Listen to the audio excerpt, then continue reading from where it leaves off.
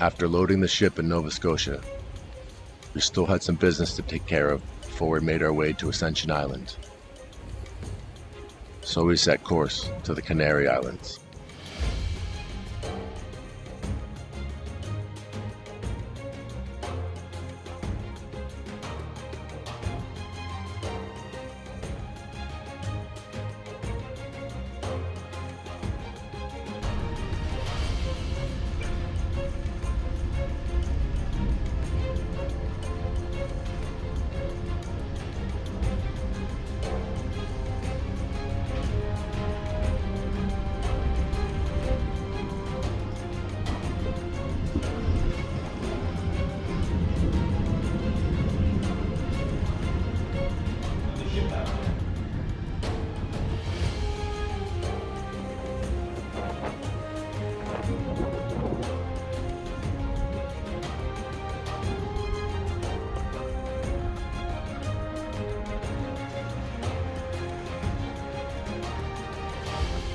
Despite the weather, Jace was in a great mood, because in Las Palmas, he would be going home.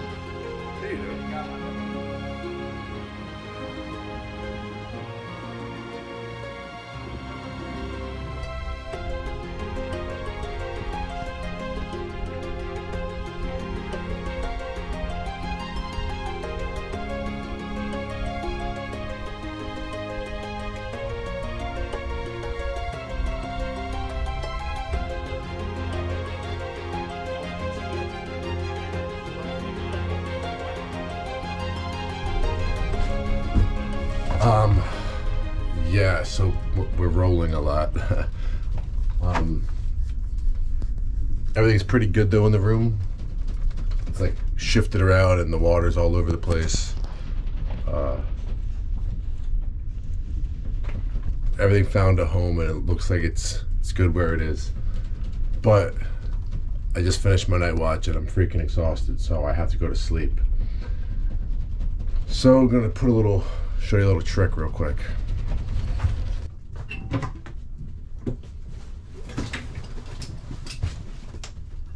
In every sailor's room is a Gumby suit and a life jacket.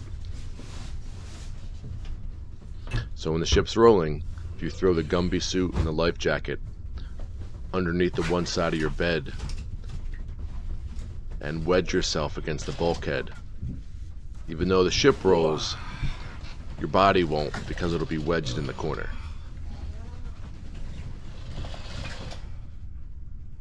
I'm wedged.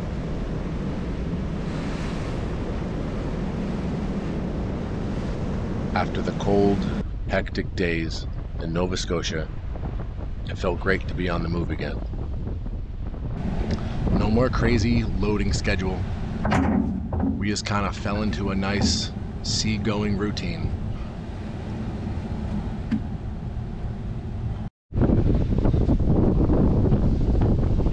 Back at sea.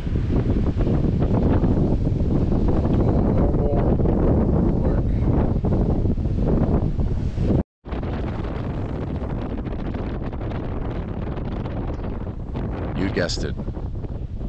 We were greasing again. Yeah. Except this time we didn't have Bambi, our grease gun. We decided to draw the grease out of a 5-gallon bucket and run a hose up to the top of the cranes. It didn't make a difference to me. I still got just as greasy.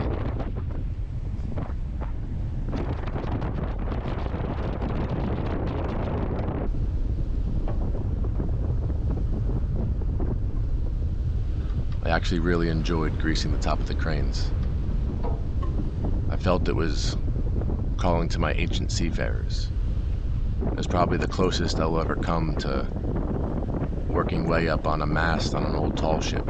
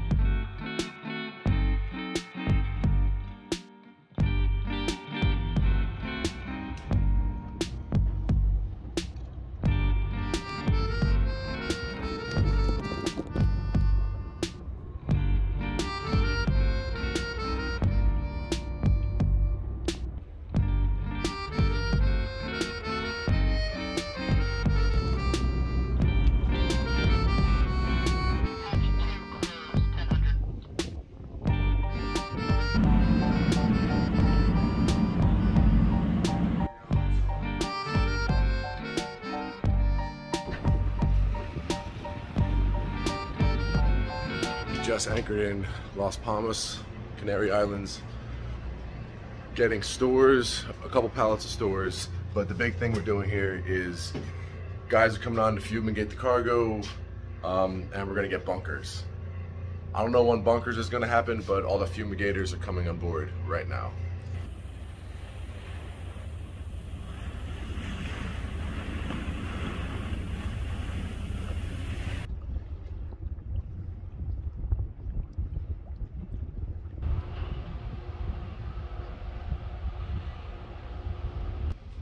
So the guys that came on, they're gonna drop a chemical agent on the cargo, and we seal up the hatches, make it airtight, and basically fumigates the cargo, so kills anything that's living in there. Because where we're bringing the stone, it's like a closed ecosystem, and they don't want any kind of things coming into the environment. So we just fumigate it, kill everything, and that's what we're doing here.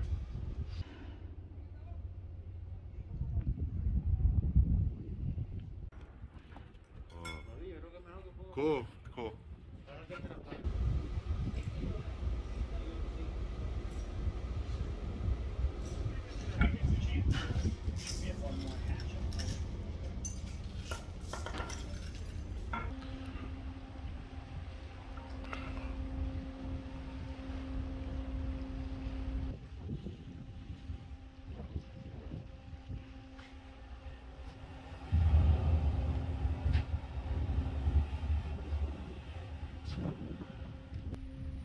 All right, now we let the fumigate do its thing. I spent 1 hour, no, I'm sorry, I spent 2 hours working on deck. And you know what happened? So obviously wear your hat backwards and you're pale as day. Spent 2 freaking months in Canada.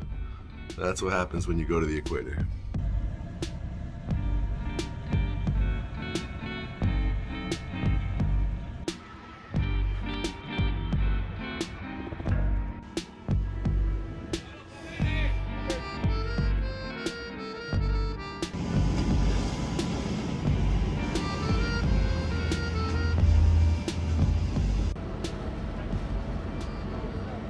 Crew change is always a bittersweet moment.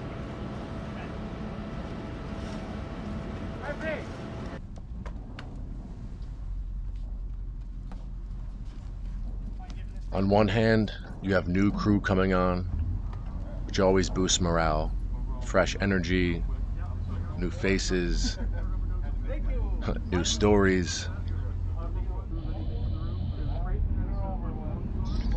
But on the other hand, you have guys leaving. Guys that you've seen every day for the past couple months.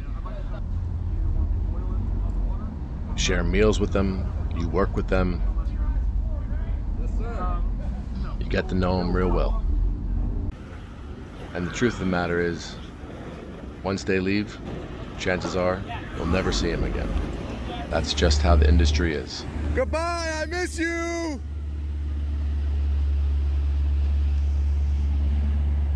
But there's always hope. You'll see someone again on another ship.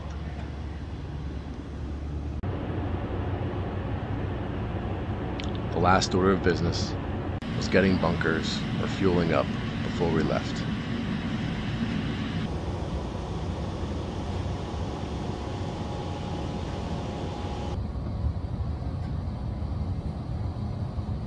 Being a deckhand, I don't know much about bunkering.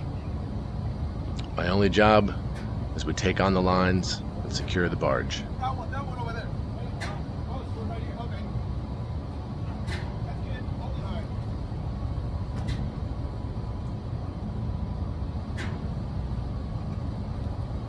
Have this stern line.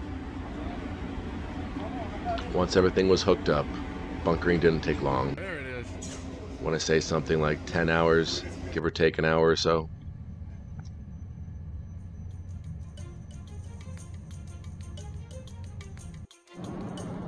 Now that we've gotten stores, fumigated the cargo, did a crew change, and got bunkers, we were all set to lift anchor and set course, finally, for Ascension Island.